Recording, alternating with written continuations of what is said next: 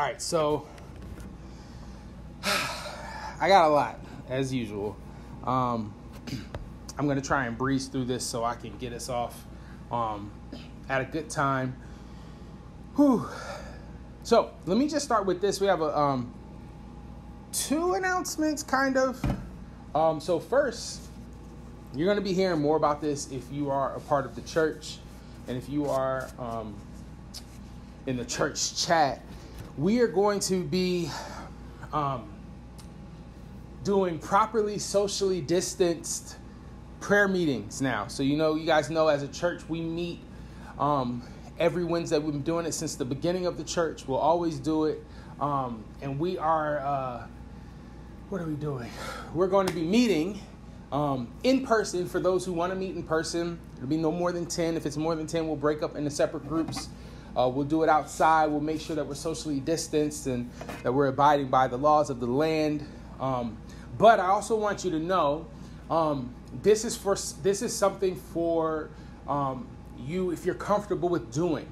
If you're not in faith for it, if you don't feel comfortable, even if you're not afraid, you just don't think it's wise, then by all means, this is not like a challenge for you to come out and test your faith. That's not what we're doing. We will also provide the same option that we've been doing for you guys who want to just do it via video. We'll make sure that that's available as well. But for those who want to do it in person, we'll make sure that we're able to do that. So just stay tuned for that.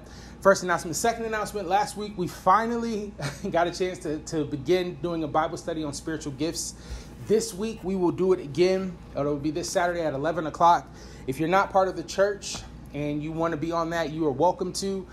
Just DM us or get with a friend and they'll give you details on how to get into that. So let's go ahead and hop right in. I'm going to start by praying. Lord Jesus, I thank you for this immense opportunity to speak to your people. Just wait on the Lord for a sec. Father, I thank you that you have brought people here. But God, even in this moment, I am very aware that this is just something that we do. Yeah, this is just something that we do in the body. We're used to sermons, especially for those of us who have church people in our family. We were raised in the church, have ministry background. This is something that we're used to. So it's very easy for us to hop on the live, but not necessarily be listening. It's very easy for us to listen to the recorded sermon and not really be listening. Father, I pray that you would help us to have eyes to see and ears to hear, that you would help us to care about the things that you care about, Lord, that you would help us to view this time as holy, that we would see that the words coming out of my mouth, Lord, are from you, and whatever is not, God, that you would take away, God. Help us to reverence this time, God. Pray this in your mighty name, Jesus. Amen. So very quickly, open up to Ephesians 4. As you guys know, we have been in Ephesians 4 for weeks and weeks and weeks. I hope you're not bored yet, but it's important because it's going to give us a great foundation to where we're at. So Ephesians 4, I'm going to go 11 through 16. It says 11, and he gave some as apostles and some as prophets and some as evangelists and some as pastors and teachers, for the equipping of the saints for the work of service, to the building up of the body, until we attain to the unity of the faith and the knowledge of the Son of God, to a mature man, to the measure of the stature which belongs to the fullness of Christ. As a result, we are no longer to be children, tossed here and there by waves, and carried about by every wind of doctrine, by the trickery of men, by craftiness and deceitful scheming. But speaking the truth in love, we are to grow up in all aspects into him who is the head, even Christ, from whom the whole body being fitted and held together by what every joint supplies, according to the proper working of each individual part, causes the growth of the body for the building up of itself in love. What I just read to you, in my opinion, is one of the most important pieces of New Testament scripture that we have, because in this, it gives us both the goal of God, and it gives us the means of how he's going to accomplish his goals, his visions, his missions in the church. So, what's it saying to us? And we've been going over this, but I have to continue to tell you, because I have been following the Lord, not perfectly, but I've been trying to follow the Lord for at least 20 years. And the one thing that I can tell you is, if you ask most believers, what does God want for their life? It strangely agrees with what they want for their lives. And sometimes there's nothing wrong with that, but sometimes you could be right, but it doesn't get to the foundations of what God has for you, what he has planned for you. And in Ephesians 4, it tells us, this is what I want for you. So just a second, I just feel this pleading in me. I don't know why, but I feel this pleading, if you're a believer, to listen to what this has to say, because in this, God is saying, this is what I want for you. So in verse 12 and 13, we see, 12 through 16, we see God's will for every one of his children. In verses 12 and 13, it's his vision, his mission, his goal for you. I want you to make this personal and hear this from the Lord. His goal from you is that you would be equipped to serve, that you will be edified. That means built up. That, you ready for this one? That you would be in unity with the rest of the body of Christ. That you would know Christ, and that you would mature to the point that people would see you and you would be a picture of Christ to them.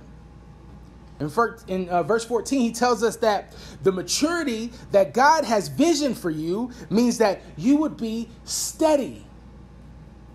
That your faith and your peace wouldn't be tossed around by the waves of life. That includes coronavirus, but not just coronavirus. It means not being able to pay bills, interpersonal conflicts, political changes, or staying the same. That no matter what happens in this life, that you would have peace, that you would be steady. Verse 14 also tells us that you would have that God's vision for you is that you would have a firm foundation when the winds of false doctrine come to deceive you. Or when really handsome, really cool preachers come and they tell you something that's a little bit off of what the Bible has to say, and they try and lead you to a God that somehow looks different, or a Christ that doesn't match the one in the Bible, that you would be mature enough that his vision for you is that you would stand firm in what God has already told you about himself. Verses 15 and 16 tell us that God wants you to be a son or a daughter that speaks the truth to your brothers and sisters in Christ, and that you would do so with love. That you wouldn't just be a leech on the body of Christ, but that you will be a joint that helps supply power to the body, and that you would grow together with the rest of us. Those are the goals. Let me ask you, if you're watching this and, man, I feel like I should just stop and teach on that. There's so much of who God wants us to be in these little verses. And as I'm reading it, if you're like me, there are some things that I'm have to say, you know what? I got to clean this up. Because if this is God's vision, that you will be in unity with other believers, if this is God's vision, that you wouldn't be always prone to anxiety and stress, that you will be steady and you're not matching up to it, it doesn't mean that you don't have the power to. It just means maybe you don't either you don't know or you don't actually care. And that's the problem. If you don't look at your life and you say, you know what? When Jesus would handle this way, and you know for a fact you would handle it the other way, and you don't care about that, you should probably rewind and go to other sermons and figure out maybe something's wrong.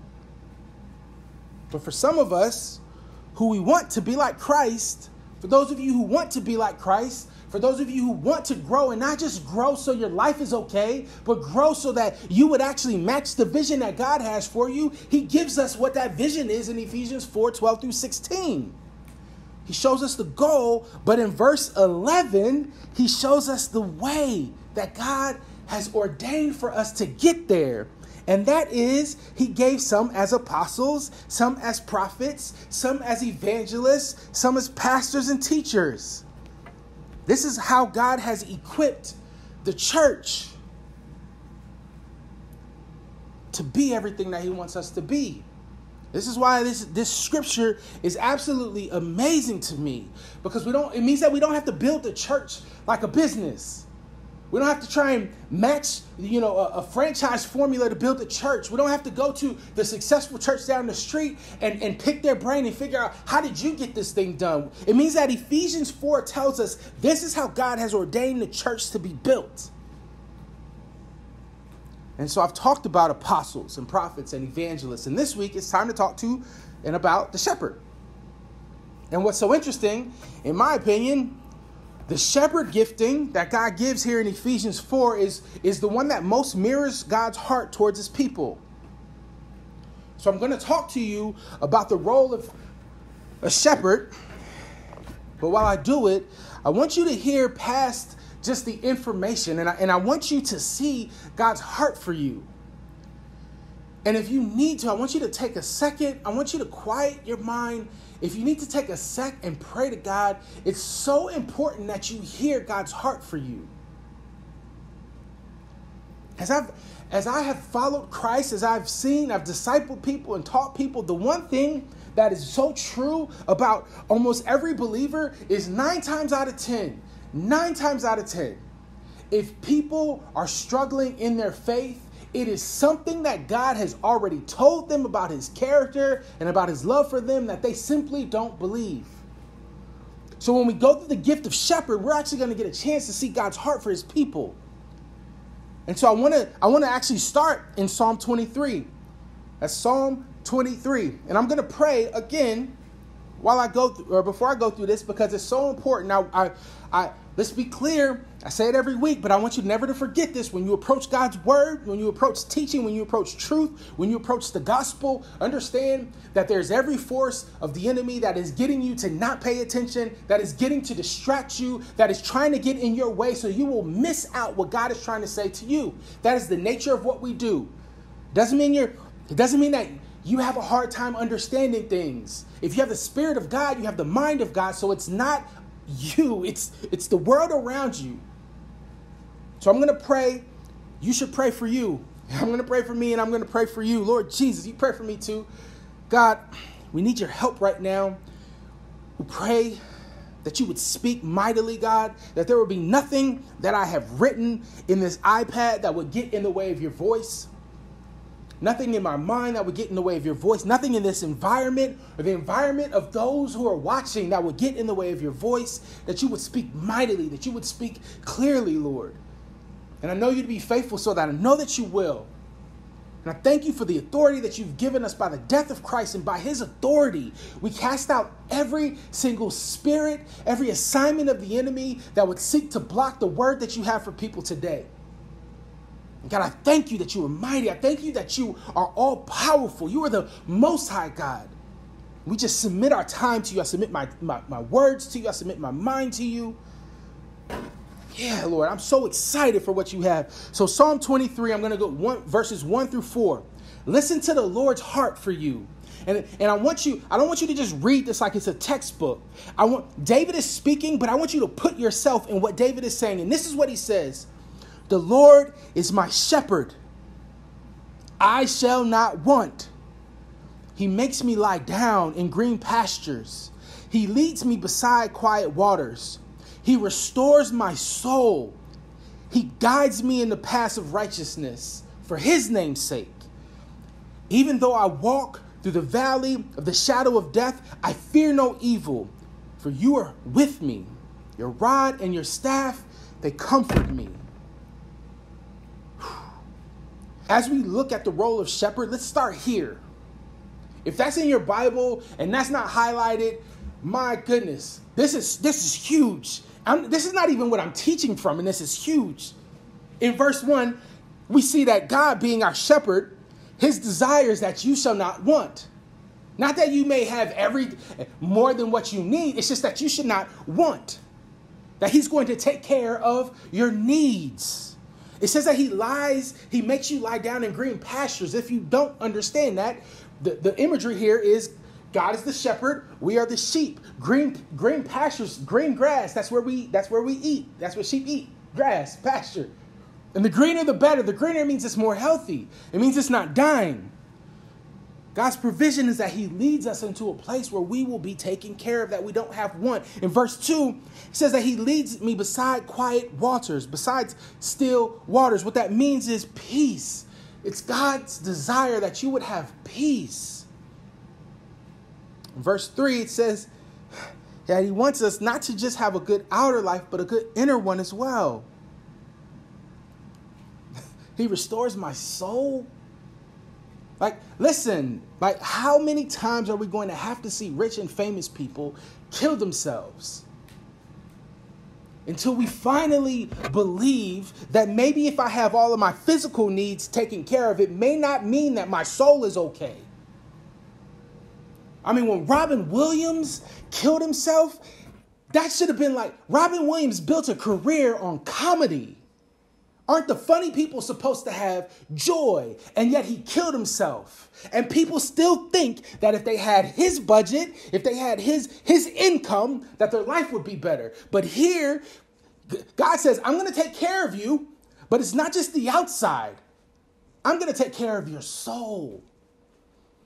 He's not just going to make us comfortable. He's going to make us righteous. He's going to give us peace of mind that comes from obeying the Lord. Peace of mind that comes from being right with God. Then in verse 4, we see that he wants us to be safe.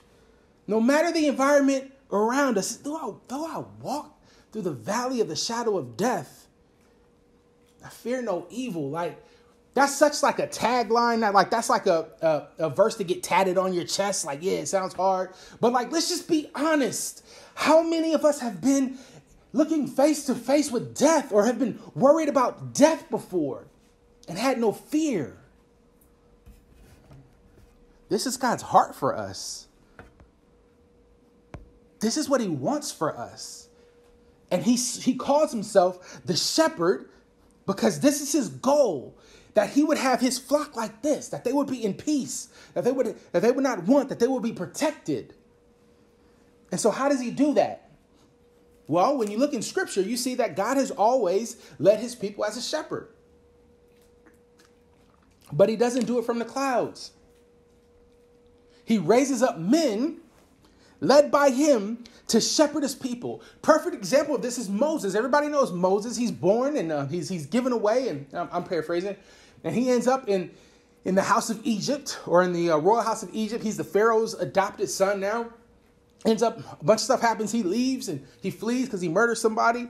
And you fast forward in his life, and Moses gets called by God. And what is he doing with his life when he gets called? What is Moses? Lo and behold, when God calls Moses, he finds that Moses is a shepherd. And I promise you, the Bible doesn't have coincidences. Every single letter, every single word, every single punctuation is there for a reason. So when God calls someone to lead his people out of danger, he calls a shepherd. So as you know, you fast forward, Moses goes and he brings his people out, God's people out. And now they find themselves in a desert. And when Moses gets the Pharaoh to let the children of Israel go, lo and behold, this one lowly shepherd who didn't even want to do it at first, who said, I'm not the one to do it. God still calls him. He calls him to be a means of his grace. I want you to shepherd my people who I'm the shepherd of. God calls him, and he works great miracles, and they come out of Egypt. And Moses looks up, and there's over 1 million people that Moses is the shepherd of. And God sends wise men to counsel Moses, and they say, listen, bro, you cannot, I'm paraphrasing, it doesn't say bro in the Bible. Listen, you cannot be the shepherd of all these people yourself. What you need to do is delegate authority to other people so that they can shepherd the flock of Israel better. And this is This is just a picture of multiplication. This is what God is doing. He is multiplying his care as a shepherd amongst his people. He finds someone and he says, boom, I just dropped out of my head. I'm delegating. There you go. I am delegating some of this power and authority to you so that you can lead my people, not from the clouds, but there, face to face. And then when he looks up and it's 1 million people, Moses does the same thing God did. He delegates authority. So now the tribe of Judah doesn't just get all the love, but now the tribe of Benjamin can. And now all these different tribes can get help, and they can have real and practical leadership. Because God is a real and practical God. He doesn't lead his people from the clouds. He never removes the human connection. So when God seeks to be a shepherd of his people, he delegates authority to other men who are supposed to be led by him. The problem with shepherding or God delegating this authority is that there's always going to be an element of error. And here's why. Because he is using people. He's using sheep to shepherd sheep. And one thing, if you've met people, you will know that sheep are weak, and inevitably we will mess things up. And I want you to hear this because this is very important. Because when we talk about God using men to lead men, the problem arises is two. One is us. The Bible is very clear.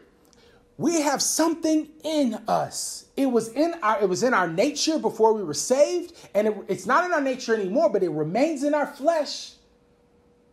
And what it is, we do not like to listen. That's just who we are. God has restored us, he's changed us, but we still have the same leaning. If you talk to a vegetarian, and you ask them what was their favorite food before they became a vegetarian, most of the time, if they talk about it, they're still going to say, man, it's still good. They may not eat it, but that flesh is still there. It's the same thing with us. When we talk about men leading us, the first thing that happens is we do not want to listen. We do not want to follow. That is normal. That is a normal thing in people. You don't have to teach children to disobey. It's normal. We were all like that, every single one. The second problem that we have is sheep leading sheep isn't a perfect strategy. And sometimes people fail. And this is what I feel like I need to say to you. If as I go through shepherding, I want you to understand something. God knows and he sees and he understands that you have not been led well all times. Whether it's been your family, whether it's been a church, whether it's been a job, there are some of you who can point out ways that people have abused their leadership in the past. And I want you to hear something in Ezekiel 34. Because God actually looks upon the shepherds of Israel and he has judgment for them as to how they're leading his people. And this is important because I want you to understand that God does want you to submit to leadership, but it's not that you just submit to any old thing happening to you. That God knows that some of you who are a little bit worried about saying, I'm gonna obey. He knows why, and he wants you to know that he cares. So listen to this, and I want you to fully feel the anger of God behind this. I know that sounds crazy, but if you read your Bible, the Bible has no problem with anger. The Bible never says anger is wrong. The Bible actually says be angry, but sin not. What that means is you should be angry at some things. As a shepherd, I can tell you, there have been things that have happened in the church where people have been misused and abused in the church, and my first feeling was anger. I was angry at it. Now, the sin would have been if I would have went in there and grabbed people out by their neck. That would be sin. But the anger of it is okay. And you need to understand that sometimes the anger of God fits. See, you are God's sheep and he cares for you. And I want you to feel his anger towards those who have led his sheep wrongly. So Ezekiel 34, it says this. I'm going to read the first 10 verses. And I want you to really hear this. Then the word of the Lord came to me saying, this to Ezekiel, son of man, prophesy against the shepherds of Israel. Prophesy and say to those shepherds, woe, shepherds of Israel, who have been feeding themselves. Should not the shepherds feed the flock? You are the fat, you eat the fat and clothe yourselves with the wool. You slaughter the fat sheep without feeding the flock. Those who are sickly, you have not strengthened. The disease, you have not healed. The broken, you have not bound up. The scattered, you have not brought back. Nor have you sought for the lost, but with force and severity, you have dominated them.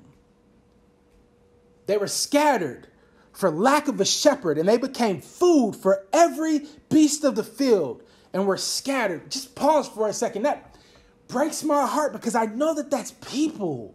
I know that there's people who have so much insecurity in their living situations, so much insecurity in their personal relationships, that that's what they feel like. They feel unsafe and scattered to the wolves.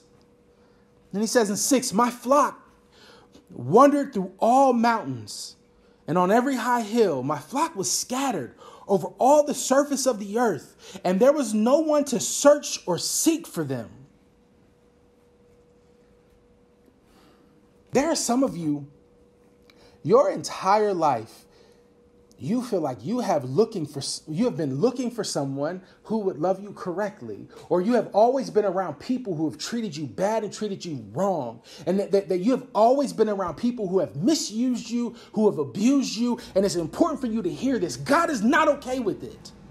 I understand that God is all powerful, but at the same time, I want you to understand that though God has called these shepherds here to shepherd his people, God does not lead robots. He allows free will. And sometimes that free will means that people do things outside of the will of God. And I want you to understand that though God can make all of those bad things work out for good, it was not his original plan for you to be treated like that, for you to be abused, for you to have those problems, for you to be left out in the cold like that. That's not his plan. And in this verse, you see how God feels about it. He's not playing with these shepherds. Verse 7, he says, therefore you shepherds hear the word of the Lord. As I live, declares the Lord, surely because my flock has become prey, my flock has even become food for the beasts of the field, and they lack a shepherd. My shepherds did not search for the flock, but rather the shepherds fed themselves and did not feed my flock. Therefore, thus says the Lord, behold, I am against the shepherds, and I will demand my sheep from them and make them cease from feeding sheep. So the shepherds will not feed themselves anymore, but I will deliver my flock from their mouth so that they will not be food for them.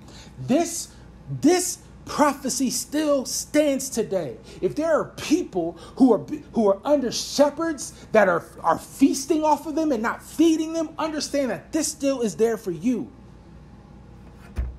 What I love about this is God's response keeps coming. I'm going to keep going in Ezekiel 34. God's response is this.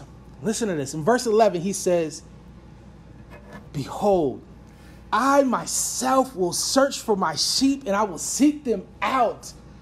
Praise God. See, this is what's so awesome about this. If you know anything about other religions, there is no God like our God. You understand that other religions, they position their gods to sit there and come and to be served. And if you want to be right with God, there is something that you need to do. You need to get up and go fix it. There's a mountain of God to climb, and you need to go up and get it. You need to figure it out. And if you're in trouble, you better figure it out because he still needs a sacrifice. But our God is the God that says, I will do it myself. I will come and I will get my sheep. I'm not putting the onus on the sheep to come to me. I see the problem with, I'm not bashing, I'm just being honest. The problem with other religions, it never deals with the fact that we're all sheep and we're all weak and we're all scattered, we're all broken and we need help. And if the shepherd doesn't come to the sheep, how will the sheep ever not be lost? And every other religion says that the sheep has to figure out how not to be lost, how to find themselves back to the God. There is no compassion in it at all. There's no realism to the fact that unless you are hyper-disciplined, you ain't going to make it to heaven. 12, he says, as a shepherd cares for his sheep in the day when he is among his scattered sheep, so I will care for my sheep, and I will deliver them from all the places to which they were scattered. Man, God has such a heart for his people. Like, keep in mind, like, this sheep that he's talking about, these are buck wild sheep. Like, these are people who are difficult. But yet God sees the lack of leadership. God says, I am the shepherd. I have delegated my authority, and this is what you guys are doing. God tells us that the sheep that he has raised up to shepherd his people are failing him and his people, so he will instead come and shepherd his people himself. He says what he's saying here is, I will come and deliver my sheep from these bad shepherds, and I will be their good shepherd. But how does God do this? He says he's going to do it. If you guys know, if you've been reading ahead in your Bible, you know the answer is always what? Jesus. See, the problem with God saying, I will come, I will lead my sheep, is we get pictures all throughout the Old Testament that God is holy, he's powerful, he's righteous, and if you step into his presence with anything that is not perfection, you're done. He even says times in scriptures, make sure these people don't come close to me. Make sure they don't even touch where my presence is. Otherwise, just my glory will come and strike out, because I'm holy and they are not. So how is this holy God, this perfect God, this pure God going to come and shepherd unclean sheep? He tells us in Ezekiel 34, 23 and 24, he says, I will set over them one shepherd, my servant David, and he will feed them. He will feed them himself and be their shepherd. And I, the Lord, will be their God, and my servant David will be prince among them. I, the Lord, have spoken. Now, is he talking about David? We know he's not talking about David. Number one, this is after David has already died. If you've been following on for the last few years, one of the covenants that God gives coming to David is that the Messiah, the one who's going to come and save the world, is going to come through his line. This is what he's referred to as the son of David, or David himself. But it's not actually David. It's the Messiah coming through the line of David. Sorry, real quick. So what's happening here, he's talking about the Messiah. He's saying, you have been exposed to bad shepherds. I myself am going to come and I'm going to be the good shepherd. But when I come, it's going to look different because I'm coming as one. I'm coming as a man. My servant David, which means I'm coming as the Messiah to be the good shepherd. This is my son. My servant is coming. That's Jesus. And so what's interesting about this is not just me. If you were early Hebrew in that time, you would have read this and understood fully that this was a Messiah prophecy. And because they knew their Torah, they would have known this. They would have understood this. They would have understood Ezekiel 34. At that time, once you got to be a man, in order for you to be a man, you had to memorize the Torah. You had to know what was in your word. Manhood and maturity had to do with you actually knowing your word. So everyone who was listening to Jesus would have understood Ezekiel 34. So when Jesus steps on the scene and proclaims in John 10, starting in verse 11, he says, I am the good shepherd. People would have rejoiced. He says, I am the good shepherd. The good shepherd lays down his life for the sheep. Jesus appears again as a model of APES, apostles, prophets, evangelists, shepherds, teachers. He appears as a model of a good shepherd. And he is the perfect and good shepherd that was talked about in Ezekiel 34. But then guess what? He leaves. He leaves. And now he's seated next to the Father. So what happens? Are we now supposed to be just led from the clouds? No. Instead of shepherding the flock in a new way, what Jesus does is he restores the same process as to how God did it before. Instead of just leading from the clouds, Ephesians 4 tells us that he raises up shepherds to lead his people. Again, he delegates authority. Says yes. So he even says himself, I make one flock with one shepherd. But what he does is he delegates that authority. That's why when he's risen from the dead and he's talking to Peter, and Peter just denied him, he brings Peter to himself and he says, Peter, do you love me? Peter says, yes. What does Jesus say to him? Then feed my sheep. Only shepherds feed sheep. He's delegating his authority as a shepherd. You're under me, but feed my sheep. So we're to follow Jesus. We're to be led by him. But God is doing it differently in these days. Not that he's not delegating authority, but now the shepherd is supposed to be a gift from Jesus, which means that now we are empowered by the Spirit. See, the new covenant is that God will put his Spirit in you so you would walk in his ways. So in the new covenant, the shepherds have the Spirit of God so they can shepherd like God. Doesn't mean perfect, just like becoming a Christian doesn't mean perfect, but it sure means you got a better shot than Moses did. And if you don't believe me, check your own Bible. Jesus said, understand something. When we get to Ephesians 4 and we see that one of the gifts is shepherd or pastor. Pastor is just it has a Latin background, and it means it's from a Latin word that means to lead out to pasture. It's the same thing as shepherd. But we see that these new shepherds are supposed to be a means of grace from God. It's a way of you getting the same shepherd from Psalm 23 into your own life. Shepherds are called to lead in God's power by his direction and lead the sheep deeper and deeper into the good shepherd. 1 Peter 5 calls Jesus the chief shepherd. This is why it's so important for those who are pastors of a church to have a clear and solid calling by God. Not that other people thought they would make a good pastor, not that they could teach, not that they could preach, not that people like them, that they're good at counseling, but God himself has called them to pastor that church. Otherwise, you have to question what power they're doing it in. The number one question to every preacher is, who sent you? Every pastor, every person who says that they were going to lead a church, the number one question you need to ask when you're looking for a church is, who sent you? And if they tell you some board, if they tell you some organization, wrong answer. It needs to be God. Has God called that man of God? If not, I would say maybe not go there. So, how do we deal with this?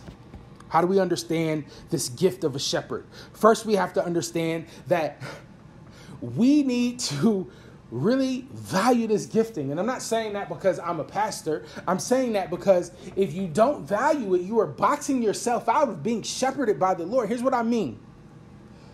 I'm not going to read it again because we've read it over and over. But in 1 Corinthians 12, it talks about this. It says, you're all individually part of God's body.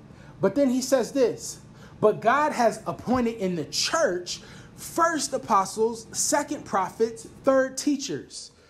Now, the teacher, in my opinion, I think when you go to Ephesians 4, it actually has pastors, teachers slumped together. And I think it's because the two roles can occupy the same position. So some people call it the fourfold ministry. I don't really care if you call it fourfold, fivefold, whatever, as long as that those roles are working. But I don't think when he's saying first, second, and third that he's ruling out pastors. I think he's just including them in there. And if you have more questions, you can ask me later. But the reason why this is so important is because the reason Paul breaks away from the body and he says, you're all part of body, but the church, understand that the body and the church are different. They're not different people, but they're different ways that God has called us to be together. If you get saved, I said this last week, if you get saved, you're part of the body, but the church is a Greek word, ekklesia, that means the assembly. It means when the body actually congregates together. So I said it last week, but I'll say it again. It means that just because you are part of the body of Christ, it does not make you part of the church, because you need one or two people to assemble. Yes, in person, but if you can't assemble in person, if you assemble online, that makes you part of a church, makes you part of the assembly of God. The reason why this is so important is because pastors/shepherds, they are called to lead the assemblies of God. The church is the assembling of the body of Christ in local and practical ways. It's where you can receive the practical love of God. The practical help. Everything that we read in Psalm 23, Those things should be happening practically in the church. Every believer needs to be a part of assembling of believers. So, let me give you 3 ways that God shepherds his people through the gift of the shepherd. First, when God calls shepherds, he calls them to lay down their life. And this is so important. In John 10:11, Jesus says, I am the good shepherd. The good shepherd lays down his life for the sheep. If Jesus is our picture of maturity, if he's our picture of what we should be, it doesn't change when you now are occupying leadership that was given to you by Jesus. If Jesus gives you the role of a shepherd, he wants you to do it how he would do it. And Jesus laid down his life for his sheep. Just so important, because when we talk about a shepherd or pastor, you can use either word. When you talk about a pastor, like, this is not just my bias because I'm a pastor. It's always been the case. It's almost as if we are so familiar with the gifting that we don't give the office the same reverence that we would an apostle or a prophet. Now, keep in mind, I'm not saying reverence to men. I'm saying reverence to the office. In some folds, they understand the fivefold gifting. They understand APES. They understand all that. They operate with apostles and prophets. And in some of those circles, it's so interesting. It's like when the apostle is coming into town, it's like there's a hush over the crowd. Shh, the apostle's here. It's like, here comes the real anointing of God. But God doesn't separate that in his scripture. He's saying you should have reverence for all of these. Why?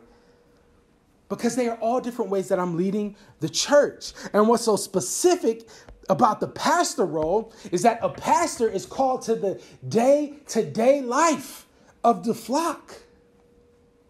The shepherd is there, the pastor is there, day in, day out, leading the flock. There is an intimate knowing between the sheep and the shepherd. Y'all, if you're not a part of this church, or if you're a part of this church, begin to set your expectations on how you should be led. The shepherd, if a shepherd is leading the flock, he knows which of his sheep are sick. He knows, okay, this is the temperament of that sheep. This sheep is going to act like this. If I say this to this sheep is going to do this. A shepherd would know that because a shepherd knows his flock. And Jesus says, my sheep hear my voice. Do you know why? Because they've heard it all the time.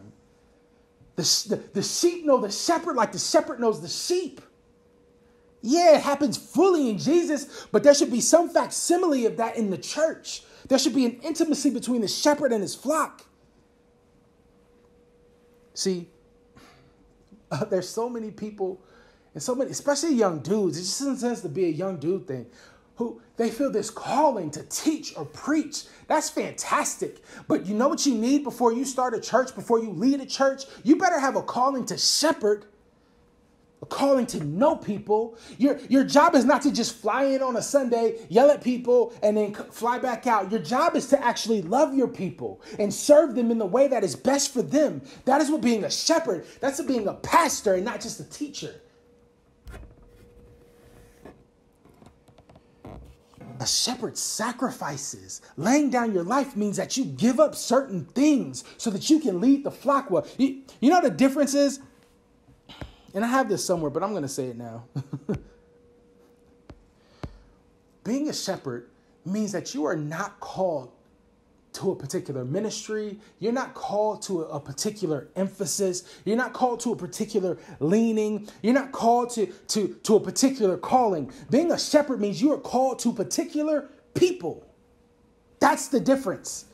That's the difference. So what that means is if you are a pastor or you are a shepherd and your desire, your heart's desire, the call of your heart would really get you going. Whatever you say, the things that excite you are the things at the top of the mountain, but you don't have a flock that's built to go to the top of the mountain. A shepherd doesn't just leave the flock to do what they want to do. A shepherd equips the flock so everyone can go up the mountain. That's the difference between an apostle. An apostle goes, you better come. If you want to come, you better put on your boots. Not a shepherd. A shepherd sometimes slows down for the sake of the flock. A shepherd doesn't want to leave any of them behind. A shepherd makes sure that all the flock is okay, not just the strong ones, not just the dope ones, not just the ones that agree with everything that he says, not just the ones that don't give him a hard time. A shepherd cares for all of the flock, even the nappy ones. Those are the ones whose fur is all nappy.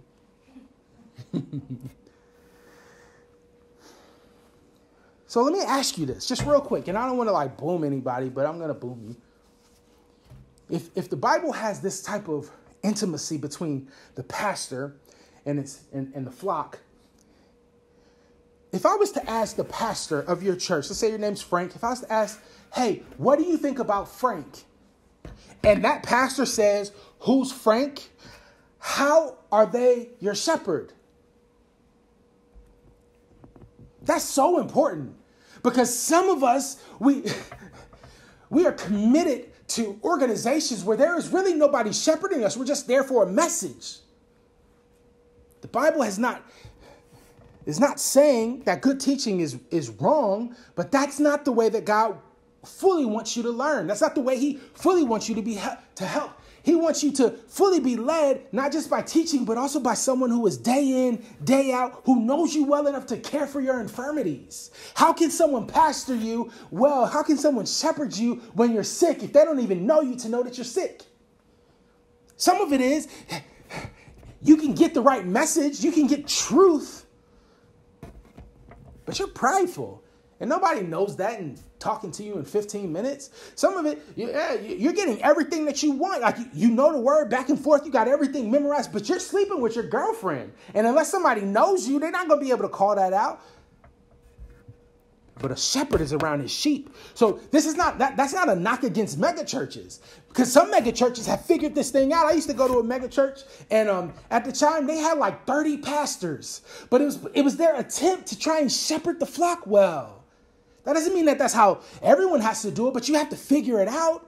We're a tiny church, so it's easier for us to shepherd. But as we grow, we will not grow if we cannot shepherd well, because I want to be in God's will, not out of it. Even just discipleship. Discipleship is an extension of shepherding God's people. Second, God calls shepherds to protect the flock. Jesus says in John 10:12, he says, he who is a hired hand and not a shepherd, who is not the owner of the sheep, sees the wolf coming and leaves the sheep and flees, and the wolf snatches them and scatters them. Guys, this is one of the chief jobs of a shepherd. Listen, sometimes pastors, especially if you go outside of church stuff and you just go to Christians who attend events and all this stuff, there's this negative thing about pastors, or even parents, honestly. There's this idea that the more you have people out doing the risky stuff, the better you are. And that may be true from an apostolic leaning, but from a shepherd's leaning, the shepherd is there to actually protect the sheep, and there is nothing wrong with that. Let me ask you this. Sometimes we say, oh, we don't want people to be bubbled. But if your flock is surrounded by wolves, don't you want to bubble? See, we look at protection in this view that if you need protection, or if you want protection, or if you want to protect people, that somehow makes you weak. The problem is we're thinking like Americans, and we're not thinking like God's people. God has called you to be a sheep, which means that you feel more safe around the flock, and you need a shepherd because you need protection. That's not popular. But guess what? I cannot go against what Scripture says. And before we judge, and I'll be honest, that's not my leaning. So often people say things and they do things in the church, and the theology is just bruh, have you even read the Bible? My number one, the first emotion that comes to me, I'll just be honest. The first emotion that comes to me is, dang, hope they figure that out. That's because it is not my leaning to just go and you had a Bible.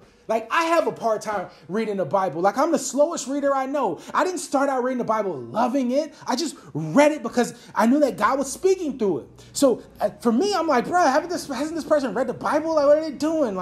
Figure it out. But I've had to rebuke that because I know that part of my job as a pastor of a church is to protect people from false teaching.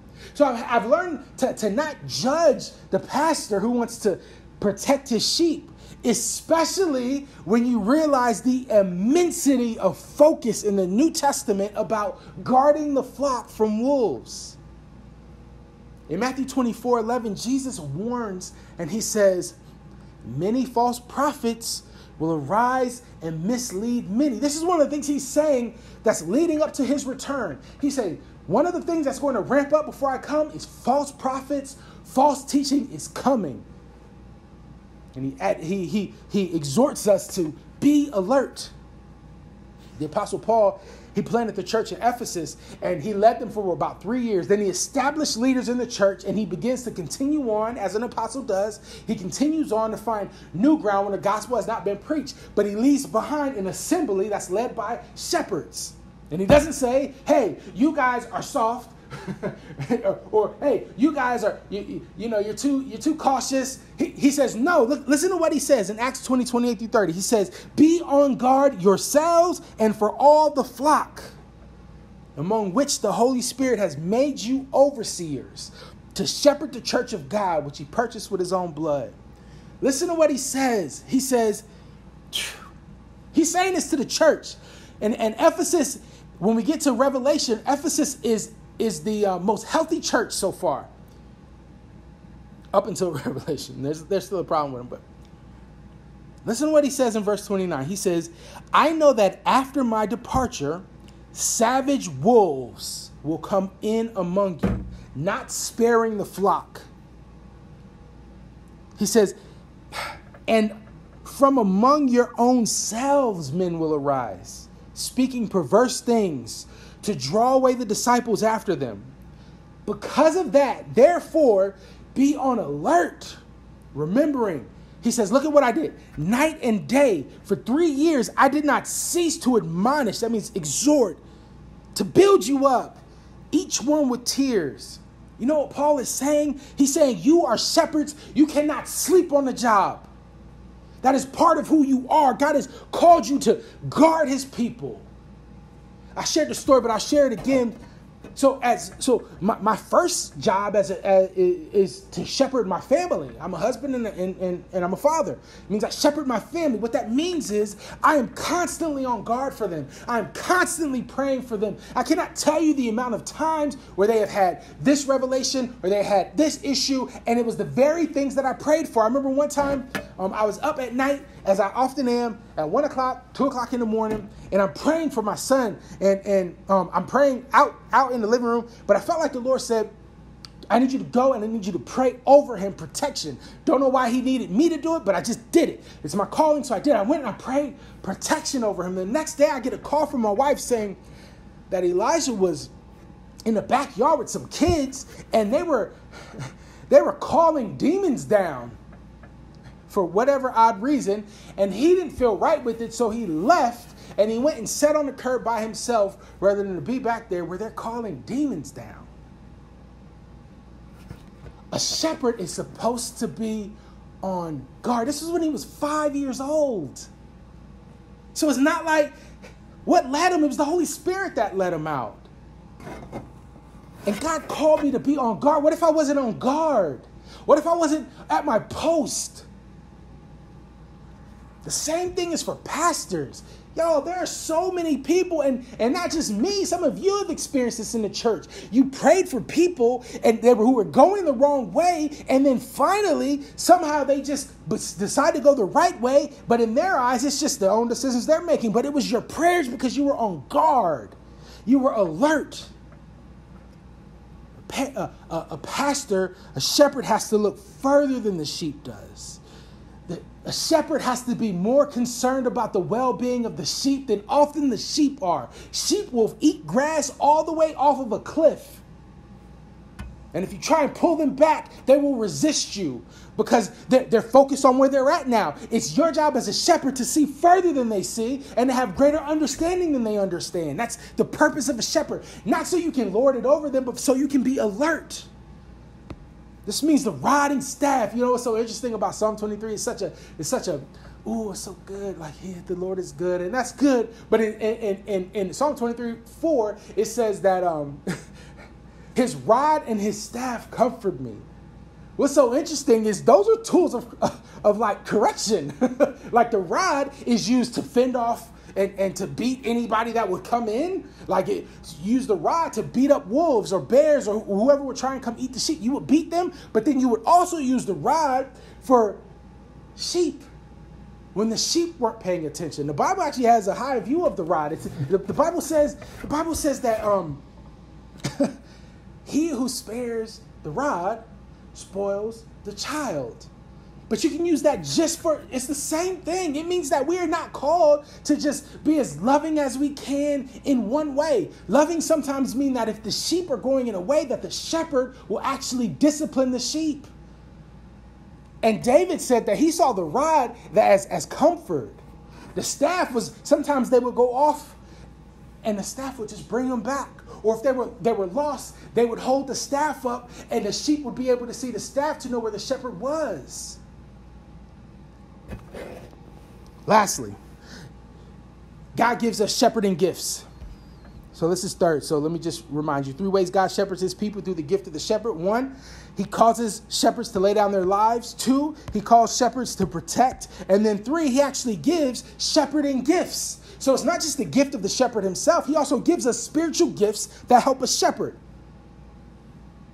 He's given us the shepherds to help us equip the body. So here's what I would challenge you.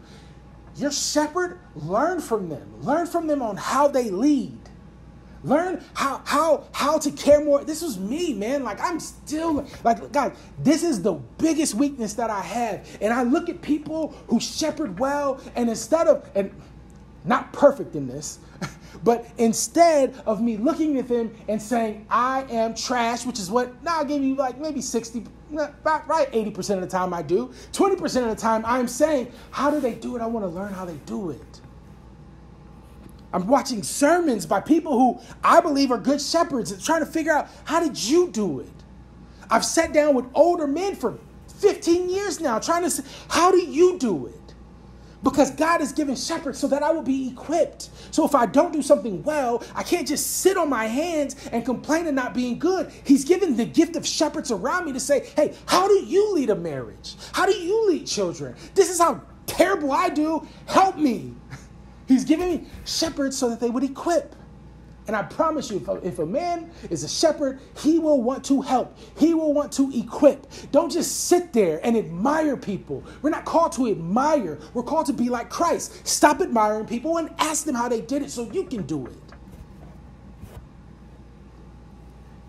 But he's not just given us the gift of a shepherd. He's given us shepherding gifts. I'm going to go through a bunch really quickly. Romans 12, 1 Corinthians 12, you can go there to get more, but I'm just going to highlight some. Romans 12 says that God has actually given a spiritual gift of mercy. What that means is compassion. There are people who have a spirit-led compassion for people that others don't. And here's what's so important about that. The spiritual gift of mercy will not allow a sheep to be left behind. A person who's apostolic in leaning, who's ready to climb up the mountain and leave the sheep who are too weak, that person needs some gifting. They need the gifting of mercy so they don't leave the sheep. He's given a spiritual gift of giving. This is so awesome because this is practical. Giving in the New Testament is giving so that all the saints would be able to be okay. You know, the New Testament church, what they actually did was they sold a bunch of stuff and they laid it at the apostles' feet and they distributed it to people so that no one would be without lack. That sounds scary to some of you, but that's what they did. And it was a spiritual gift that God would give some people an immense amount of anointing to want to give so that other people would be taken care of. That is how he leads us into green pastures. That is one of the ways that we shall not want. We have a small church. Most of us are broke. But at one point, I want us to have the vision that we would be able to take care of the sheep, that we would practically be able to lead people into green pastures. Not so that they would have a Ferrari and we would have a hoopty, but so that we would not lack as a church. He's given the spiritual gift of administration. This is so important. I used to view this administration as somebody who could file papers really well. But that's not actually what it is. When you understand it, it actually comes from a word that means to lead a ship. It's a spiritual gifting that empowers people to lead an organization well. There are some people who can preach well, who can teach well, who can make disciples, who can evangelize, but they can't lead organizations for nothing. And they need gifting for that. It's me. Those are just regular gifts that look regular, they look natural, but they're spirit empowered. But let me give you a couple supernatural ones. One is healing. There are people who are actually broken, who are actually beat up. Did you know that part of the elders of a church, it says that if anyone is sick, let him come before the elders, where they will anoint him with oil and pray for his healing, and he will be healed. That is a practical, real life. If you are sick, come to the elders of the church, pray for healing. God will heal you. He will literally bound up your brokenness. Some people have elders in the church who don't even believe in healing. They're not biblically qualified to be an elder. How can you be an elder when the Bible and not believe in healing, not believe in the supernatural? And the Bible says that if someone is sick in the church, they're supposed to go to the elders who first have to believe in healing to be healed. Discerning of spirits, or some of your Bibles may have distinguishing of spirits. It means being able to tell if there was something that is good spiritually happening or something that's bad spiritually happening. You guys remember when Paul is, they're out there preaching the gospel, and there is a slave girl who has a demon. But here's the thing. The demon is following them around in the girl, and the girl is saying, these men are proclaiming the truths of God. Good stuff, right? But Paul turns around and he pulls a spirit out of the girl. Isn't that crazy? It wasn't that the demon was saying anything bad, but Paul knew that just because a demon doesn't say anything bad, it does not mean that the demon does not mean harm for you. But because he had a spiritual gift of distinguishing between good and evil, he was able to act on that. Pastors need to be able to distinguish between good spirits and bad spirits. And if you are being pastored, I want you to understand something. You may not always distinguish it. So that means your friend, your buddy, your boyfriend, your girlfriend, they may be led by a different spirit that the pastor discerns. And understand it's not personal if they tell you your friend is not coming here, because their first job is to guard the sheep. Shepherds are not called to build an assembly of sheep and wolves so that the wolves and the sheep both think that the pastor is a nice person. Absolutely not. Distinguishing of spirits is seeing the wolves in the spirit. It's seeing wolves before they show themselves to be wolves. You're not going to do it perfectly, but God has given gifting for these things. If you're a pastor and you're watching and this somehow comes across your table, you should be asking for these gifts. I'm not killing it in all of these things. I want these gifts. I want to be better equipped as a pastor. And God has given spiritual gift for these things. So this is my last word. I got 6 minutes. And I'll get them done in 4. I have 2 words for the shepherd, 1 word for the sheep. You guys ready for this? 2 words for the shepherd, 1 for the sheep. First word for the shepherd: be sobered by your calling. Understand that God has called you to shepherd his sheep, and he has the same ferociousness of love and care for his sheep that he did in Ezekiel 34, and he is not playing around. It doesn't mean that you need to lead in constant fear. It doesn't mean that you need to lead trying to be perfect, but what it does mean is that you need to lead sobered, knowing that God, the Father of his children, is entrusting them to you. What that means is it's very much like if I say, hey, I'm going on a trip and I need you to watch my child. You know that I'm not expecting you to watch them perfectly. There are going to be some things that I wouldn't do that if you told me about, I'd probably be like, I don't want you to do that. There would be some things that I'm like, hey, don't do that again. But it means that you're going to be sobered with the responsibility of it. If you're a pastor and you don't have that sobering responsibility, something's wrong. Hebrews 13:7 says that shepherds keep watch over your souls, and that we will give an account for what we do with them. Like, that's what it means. It means when I go to the grave and I open up my eyes, he is actually going to hold me responsible. Not fully. Everybody has their own responsibility, but part of my responsibility, he's going to say, how did you lead your wife? How did you lead your son? How did you lead Ale, Louis, Danielle? Everyone in the church. You still want to be a pastor? Some of y'all want to be leaders of 10,000 churches, but the Bible says that you are keeping watch of every single one of their souls and you will be held accountable. Don't let that fear you, but let it sober you. That means that you need to live a life on your face because you need God to do it. Second word for shepherds. Don't just lead in God's truth, but lead in his heart. Lead in his heart. 1 Peter 5:2-4 says this: shepherd the flock among you, exercising oversight, not under compulsion, but voluntarily, according to the will of God. Not for gain, but with eagerness, nor yet as lording it over those those allotted to your charge, but proving to be examples to the flock. And when the chief shepherd appears, you will receive unfading glory. What this is saying is just shepherd for the right reason. Shepherd with the right heart, first internally. That you're there not for men. You're not there because you just have a lot of messages you want to get out. You're not there because you have a lot of zeal and you just want to yell it in front of people. You're not there because you couldn't get a job anywhere else, but you can get people to come and pay you to preach. You're not there because you like the spotlight. You're there because you're serving God. Leading is not a position that you hold over the flock. It's a position for them to see you in front. Imaging Christ. He says, don't lord it over them, but prove to be examples. Paul said, follow me as I follow Christ. This is insanely important to God. So it's first, you have your heart right on the inside, but second, you have your heart right towards people. Moses is a great example of this. I don't know if you guys remember this, but there was a time, first off, as he's leading the people of Israel, there's this constant complaining from Israel. Oh, they saw God part the ocean or part the sea. They saw him have a pillar of fire by night. They saw him bring food from the clouds.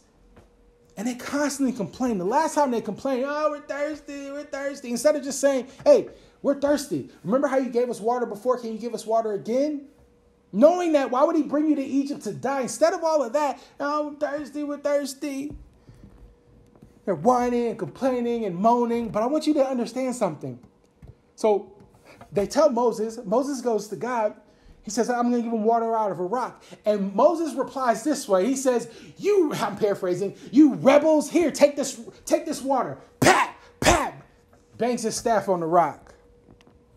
You know God's response to him?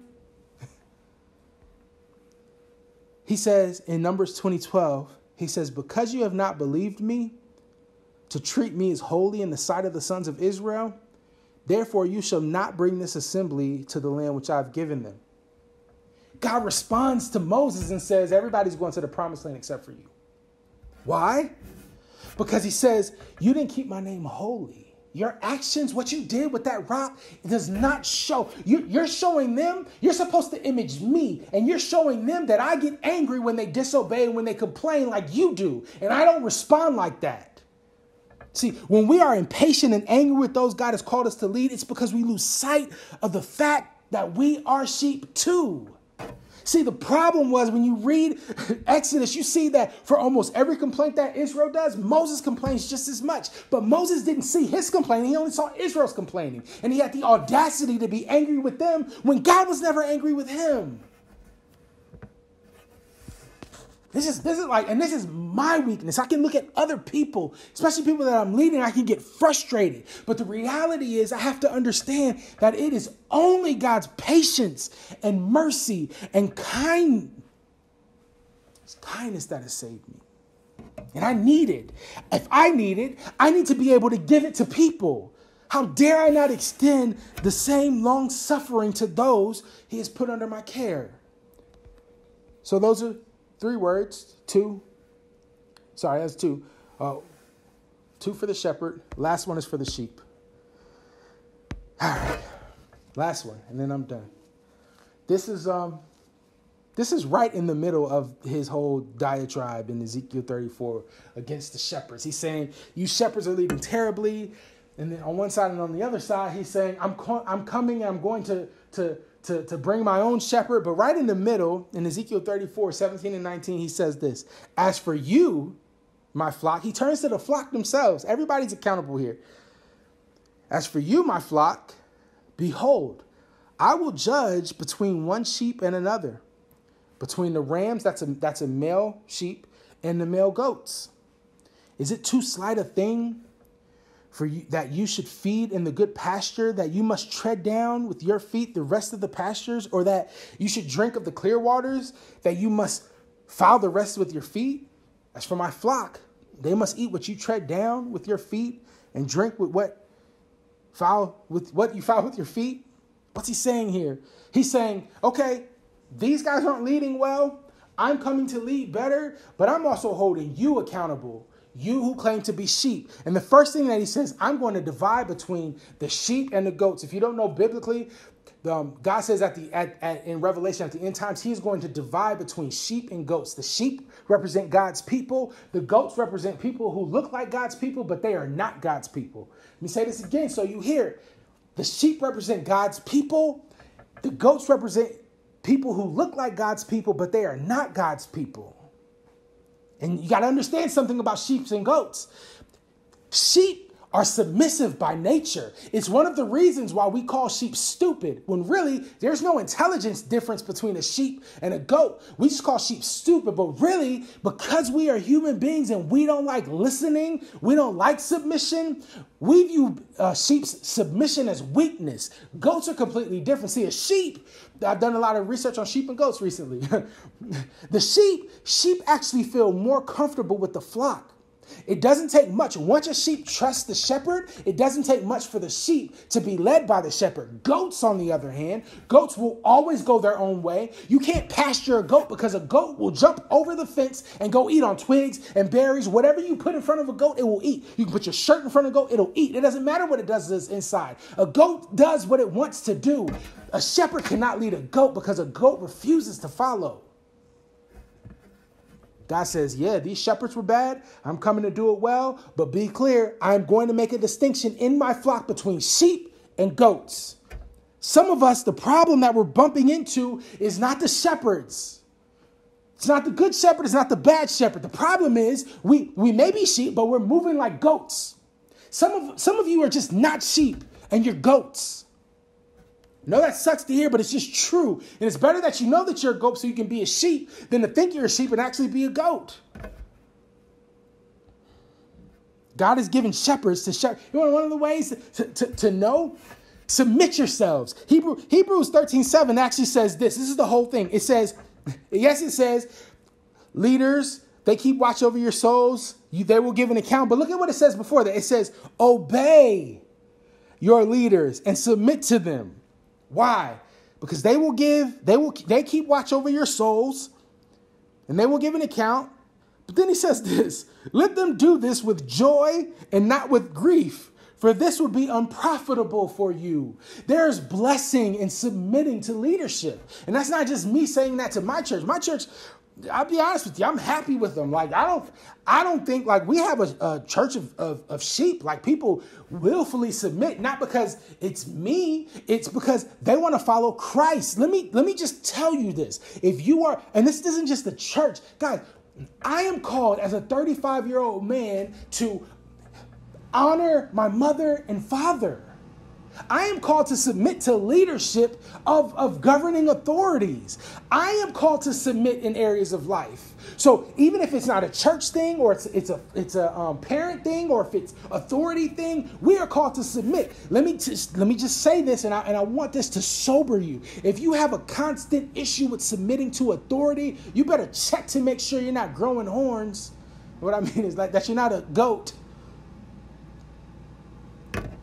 We should not have a problem with submitting. We should do it with joy because it's going to be profitable for us. Submitting to a shepherd means that you are being protected. You are being fed. So I'm past my time. So let me pray for us, and then we'll be done. This is what I'll tell you, though. As you go out, I want you to take this not just like, oh, okay, this is how I should be led. This is how I should. But understand that there are places that you should be equipped as a shepherd as well. There are people that God will put in your place, and you should go back, rewatch this sermon from the standpoint of a leadership. So let me be done. Lord Jesus, I thank you for this time. I thank you for your word. I thank you that you have given me substance to preach because you have already said everything that I've had to say. You've already written it in your word. You've given me your spirit, and you've given people who are listening your spirit so that it testifies that this is coming from you.